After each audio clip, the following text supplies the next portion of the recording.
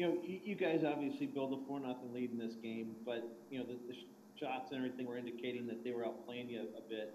What's the mood on the bench? What were you guys kind of talking about at that point when you're up 4-0 in the second? Yeah, no, I mean, yeah, obviously, I mean, they shoot a lot of pucks from everywhere. They throw everything on net, so I think most of their games they end up with a lot of shots. But for us, obviously, the third period's the problem. Being up 4-2 and just not good enough in the third. Yeah.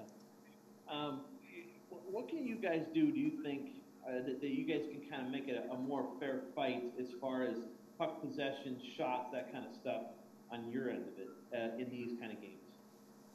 Well, I think in the third we got to be better as a group. We really didn't have many shifts at all in their zone. We got to defend better. We got to win more battles.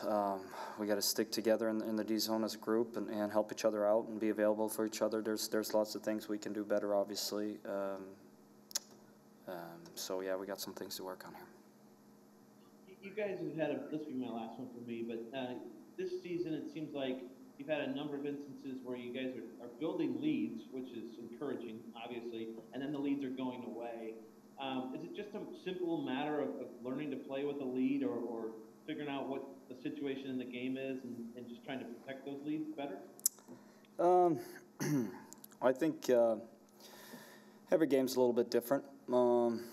Some games when you're up, we've had to keep it a little more simple than we've done, and yeah, I think every game is a new situation. So, but obviously that's something we got to work on when we have the lead to make sure we win those games. This is a critical time of the year right now to get as many points as you can here. So got to get ready for the next one here.